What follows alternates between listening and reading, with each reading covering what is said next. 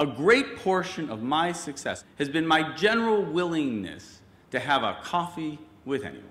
You do not know who you do not know. You do not know what's going on beyond the face of the person in front of you. I spend most of my time working with young entrepreneurs.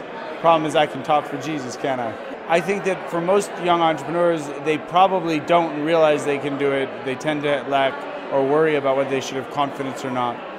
Most people don't know what they're talking about when they tell them they can't do it. They can safely ignore them.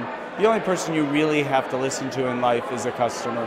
Everyone else, I would just tune them out. Any entrepreneur who stands up in front of you and describes their life history, as many have, as like a gazelle leaping from one mountaintop to another, as though it had been an effortless, wafting, lifting climb, is a liar and a revisionist. There's no such thing. There's a little bit of luck, there's a little bit of a following wind, there's people who lend you a hand, there's weirdos who you should say hello to that you don't know are the next great thing coming along. As an entrepreneur, you have to rub your flesh raw and be sensitive to everything that's in front of you and around you at all times, because the future is all around you at every moment.